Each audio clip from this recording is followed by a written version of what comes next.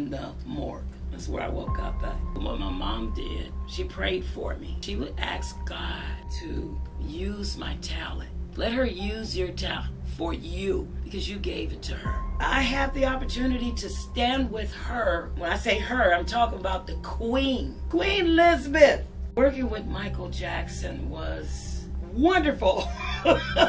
Elton John, I can't find words to express how I feel about him.